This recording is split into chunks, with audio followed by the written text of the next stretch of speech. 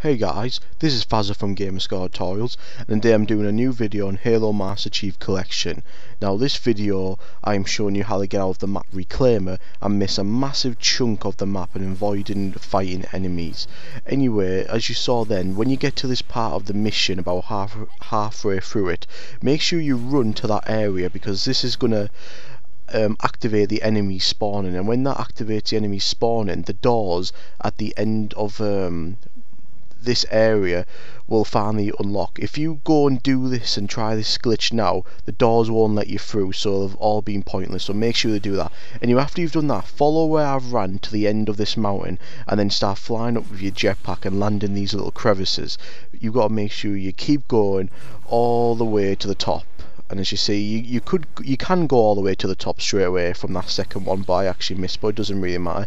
And now you get on top of this mountain, and as you see, I showed you like where the mission is.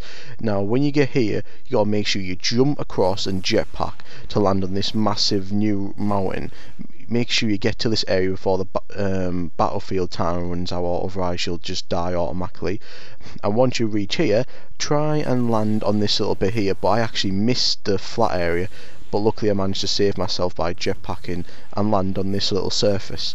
And now where you're heading to now is just trying to get on top of this massive rock, and if you look up here from there, you're going to see another big area, and you just jetpack up again. But as you see there, I did not put anywhere near enough power in to get to the top of there, so make sure you put plenty of power in on your jetpack to get up here. Now as you can see, there's an invisible wall here and you can run past it, but if you come to this corner with this rock, you can actually walk straight through it.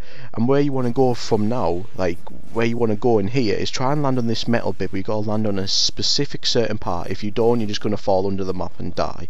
So I'm going to show you again me actually completing this successfully. So as you see, you can't see anything once you land on that ledge, so just jump and use your jetpack and make sure you fly around here and land perfectly on this big metal frame on this side. Once you're landed on the metal frame, wait until your jetpack recharges and then fly over to this area here where them two rocks are. When you land here, you can actually now go straight through the map, and all you gotta do is fly up there and you are at the end of this area. Now you've completely skipped all the enemies, you don't have to fight them, and as you can see, the doors still open, they work just as if you've actually went through and completed it normally. And just to prove that like this has not been edited out cleverly, you can see I'm going straight into the structure now, and you can continue on with the mission. This is a massive help, especially if you're doing legendary or you're doing LASO. So anyway, thanks guys for watching this video. Please subscribe to our channel and check out all our other videos. Thanks guys, this has been Fazza and I'm out.